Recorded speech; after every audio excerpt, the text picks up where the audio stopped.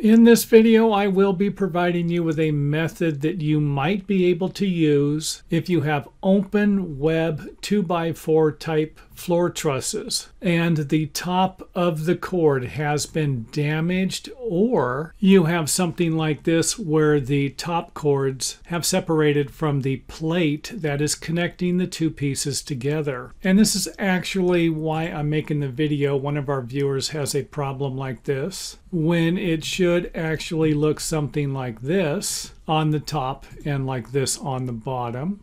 And I think the first thing I want to mention is that you need to try and figure out what caused the problem to begin with, and that you might need to consult an engineer to figure out if this type of repair will actually work on your project. Now, the first thing I want to point out is that you are going to have truss connectors like this that will not be in the way of our repair, and that will be on both sides of the support webbing brace here. However, that might not be the case over here, because we're going to need to attach a block to the bottom of the top cord. And for those of you perfectionists who might need to shape the block and get it in here, then you might need to bend the teeth back or remove them somehow. However, do this very carefully, because any vibration to the truss plate connector could actually loosen the teeth and create even bigger problems. And this is probably the reason why you're going to need to stay away from this, even though you might be tempted to do it. And this isn't how I saw it done anyway. It was done like this. It stopped at the plate. And I'm almost positive the reason for that is what I mentioned earlier, because the last thing the engineer is going to want you to do is to shove a block in here and loosen up any of the connectors.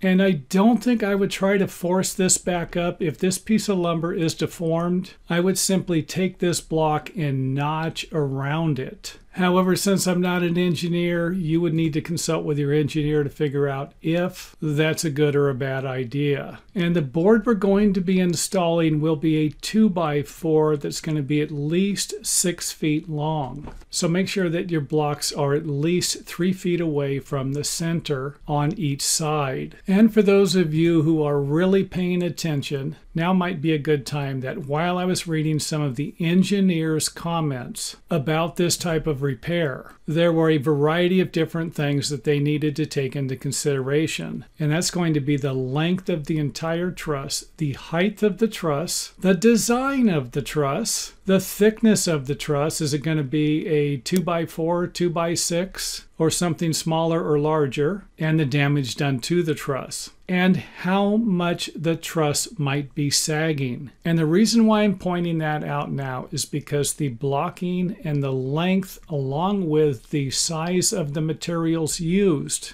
might need to be larger or smaller. And this next point I cannot stress enough. Try to find a piece of lumber that is select grade, construction standard lumber, and make sure that the wood is dry enough. You do not want to use a wet piece of lumber on this repair. And another thing that was mentioned on the repair was that all of the pieces will need to be glued and nailed. However, they did not mention any type of product, and this might be something that you should have your engineer specify, along with the exact type of nail and spacing and distance that might be required in any fashion. For example, here we have the nails going into the center of the top cord and the center of our blocks, and they're located about 3/4 of an inch away from the end, and then 4 inches on center and staggered a little bit. But how much do they need to be staggered? Should this one start at 2 inches and then this one here at 4 inches, and then we go 2 inches away for the bottom one? And the reason why I'm mentioning this, especially to those of you who